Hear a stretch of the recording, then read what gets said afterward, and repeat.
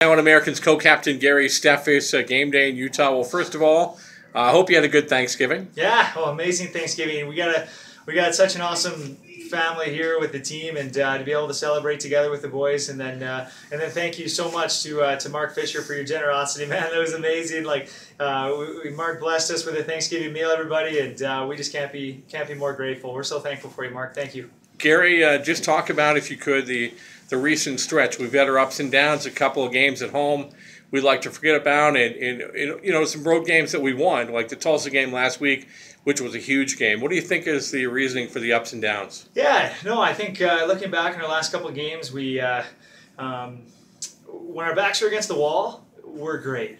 We're extremely good. We're skating. We're moving. We're working as a unit, and then we've just gotten into some ruts where we've kind of settled down a little bit, and we've gotten caught. And obviously we've had some games that we really wish we didn't have, and we got beat pretty bad on those. But you know what? Like I heard somebody once say, you know, they like the word loss stands for a learning opportunity. Stay strong.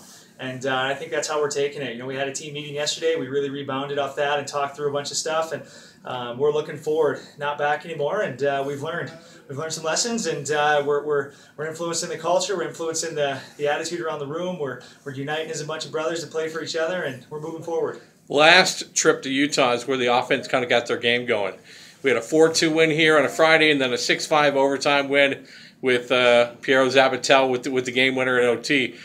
This was a building we had some success in. It seemed like we got our game going offensively. What was it about this team that the matchup worked for us? No, well, honestly, Utah's a tremendous team. I mean, they're a very gifted team. They're very strong, and anytime you come in to play a team that's very good, you know, you have to be great yourself, right? And so when we came here, you know, we obviously, you got to carry respect for every opponent you play, but you know, Utah's got a great history of being a tough team, being a strong team, and you got to be prepared to work against these guys. And so we came in last time, we had that attitude, and that's what we're taking into this weekend too. We got a lot of respect for them, and we got to come ready because they're going to be good. Gary, thanks for doing this, buddy. Appreciate it. Yeah, thank you, Tommy.